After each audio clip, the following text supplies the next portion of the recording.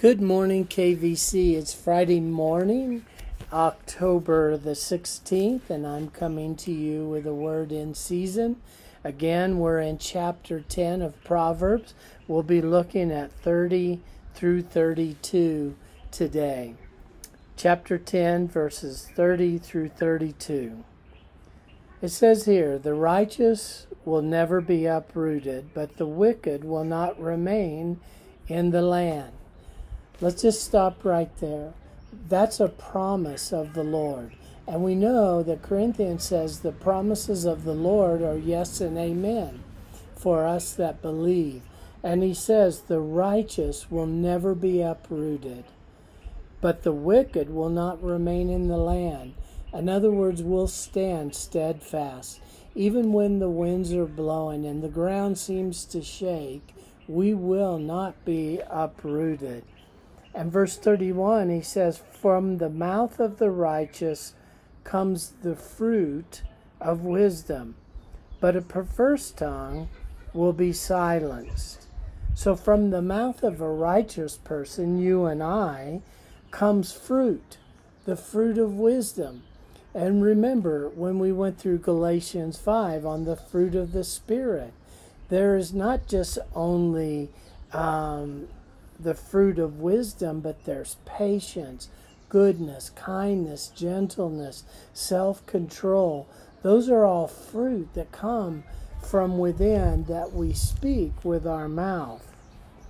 He says, but the perverse tongue will be silenced. One day, the justice is going to come.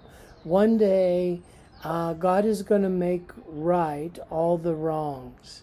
And then verse 32 says, "The lips of the righteous know what finds favor, but the mouth of the wicked only what is perverse."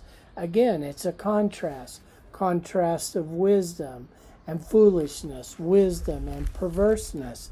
He says the lips of the righteous know what finds favor. We know we'll find God's favor.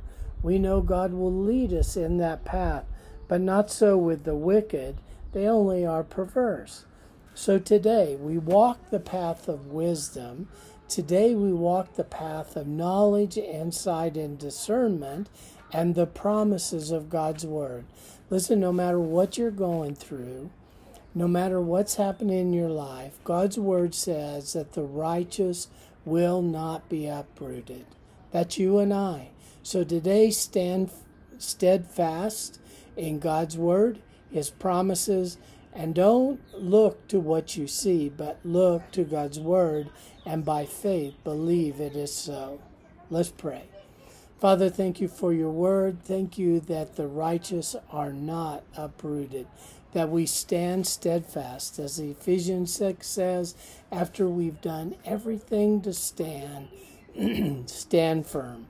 So we stand today knowing we will never be uprooted, and that we walk in your wisdom today. So we pray this in Jesus' name. Amen. Amen.